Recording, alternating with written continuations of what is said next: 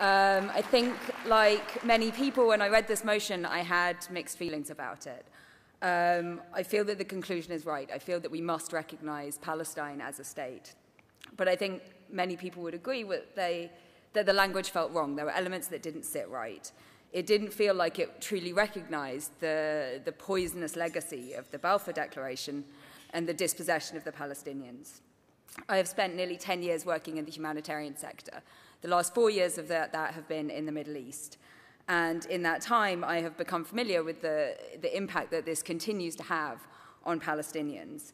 The UN Refugee Works Agency, the humanitarian agency which provides assistance to Palestinians, is the longest-running humanitarian operation in the world, and it continues to cost hundreds of millions of dollars a year to provide basic services for Palestinians who are still classified as refugees even many generations on. In Jordan, where I worked on the Syria crisis, Palestinians have been given citizenship, but they are still poorer and they still have less access to services than people who were originally Jordanian. In Syria, the situation is worse. 95% of Palestinians in Syria are dependent on humanitarian assistance. Many of them lack any form of ID, making them stateless, meaning that they are trapped in Syria and unable to escape to access humanitarian assistance in Jordan and the other countries which are receiving refugees. And this is not the unintended byproduct of Balfour. This is something that is inherent to the Balfour Declaration. If you create a homeland for one group of people without thinking about what's going to happen to the people who are already living there, this is something that happens inevitably.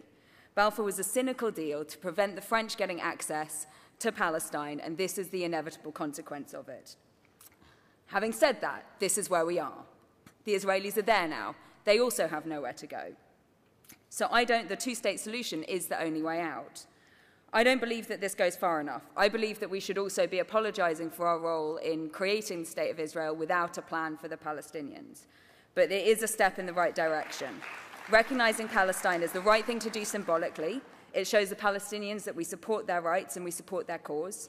And it's the right thing to do practically, in that it gives people access to a state, it gives them access to a nationality, and it ends that scourge of statelessness.